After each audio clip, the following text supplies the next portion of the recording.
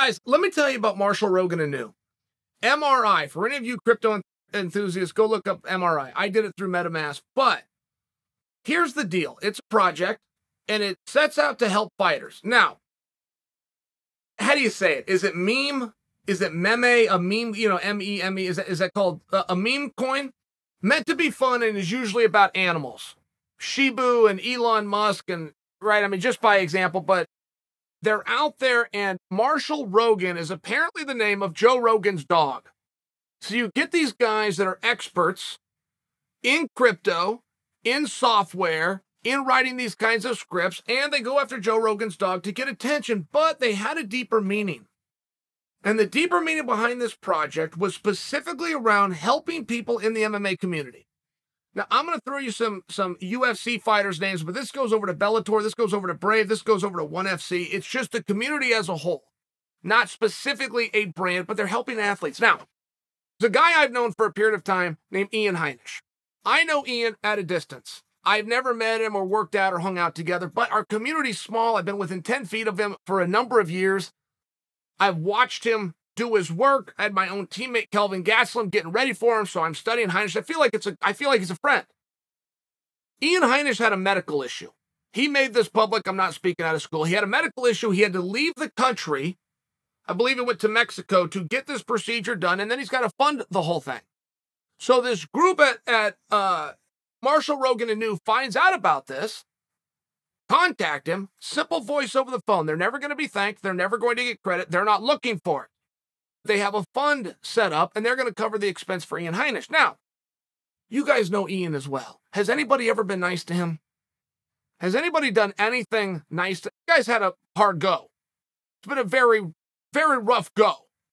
And when things finally worked themselves out and he was a success story, he's getting locked in a cage on Saturday night, half naked against another trained killer. I mean, right, that's a hard life he's had. So somebody goes out and reaches out for him. Imagine what that meant to him. So now it's one of the peers from my community. Imagine what it meant to me. It meant a lot to me. It meant a lot to me to know that they looked after Ian. They got him a medical procedure. Okay.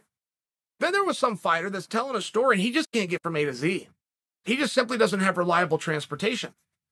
Got a house over here, he's got a gym over here, he's got a job over here. He just simply can't get to the three, and he's doing the best that he can, and he's hitchhiking, and he's running, and he's pedaling a bicycle. They find out about it, they bought him a car. I realize that's going to create some levels of jealousy. You're going, why didn't I get my car? But it was exclusive to the MMA community, and every time these guys hear about some kind of a problem that can be solved through funding, they keep on stepping up. And I just want to bring it to you because I want to get them credit. Somebody here deserves a thank you. You got Cairo, you got Bryce, you got a whole community behind it. I don't even know what these guys look like. I don't know what state they're in. I don't know what country they're from. I don't know how to thank them. But they are owed a thank you. Then they got to get, so every transaction that MRI does, and I'm trying to skip over some of the logistics of it because this is a foreign language. If you don't understand crypto, you're not going to, the foggiest idea what comes out of my mouth. You know what a transaction is, a financial transaction. A piece of that, cents, pennies, goes into a fund. Well, that fund over a period of time grows very nicely. And now they're getting to the point where for each fight, each mega event that happens, again, whether it's Bellator, ONE FC, UFC, which is coming up this weekend, Masvidal, Covington, they are then electing through their community through another app called Telegram, where you can go in there and you can vote, and they're giving a fighter of the night. Bobby Green shouted them out over the weekend just to bring a name to you that you guys will know. Well, this is who he's thanking. MRI, Marshall Rogan Inu, this is who he's thanking, but I'm telling you why they're doing it. So they're doing a fighter of the night. Dana White will give 50 grand to each guy part of that match. Marshall Rogan Inu will give 50 grand in total, so they split it 25-25. But a lot of these athletes don't even know who this is. They're not owed anything. They didn't have to do anything for it. There wasn't an agreement, or you show up at an appearance, or you lend your names. There was nothing like that. Hey, here's who we are. You won. Download this app. I'm going to send you your money, which happens to be $25,000. It's this incredible thing. It's done out of generosity. And again, I don't want to lose you guys by making you think that these famous guys that are already on TV are getting more money. There's more to the MMA side of things. It's very hard to do. All amateur sports survive on this. If you have any world and or Olympic dreams, you have people behind you that are helping you to do it. There's only so many hours in the day, and there's only so much energy there is. And people don't like to talk about it because it sounds very tough. You're not asking somebody for help, particularly financially, right? People have an ego. They have their pride. But these guys are taking all the embarrassment out of it. You haven't even heard of this until I'm telling you, and I'm only telling you about Marshall Rogan Inu. Somebody needs to thank them. And it's very interesting within this space of MMA. I've been in it as long as anybody. I date back to 1997 for my first fight, but I date back all the way to 1993 as a fan and a viewer. And the better you do and the more notoriety you get doesn't introduce you to a higher level of people. You get introduced to a higher level of scumbag. Leeches that are coming in and they will promise you the moon and they do not come through with it. You do your end of it. They don't come through on their end. They're a voice over the phone. They're hidden. They disconnect. You never hear from them again. It happens all the time.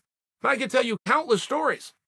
You probably think MMA fighters, that's the last guy I would cross. Well, it's the first guy that these scumbags like to go after.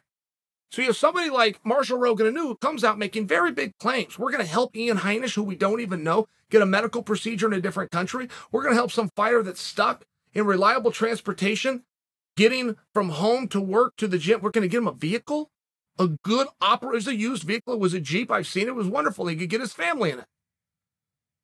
We're going to pick fighters of the night, and we're going to randomly send them money. These are big claims. And the only reason I'm talking about them now is because they're 3 weeks in. They've done it all. There's over $1 million verified through social media to people that these guys do not know that are from our community who've been helped. That's a pretty cool thing. It's a pretty cool thing to be part of. I have no better point here. I can't tell you where to send a card.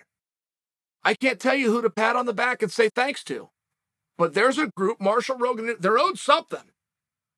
I'm giving them the only thing that I can, which is recognition and a simple thanks.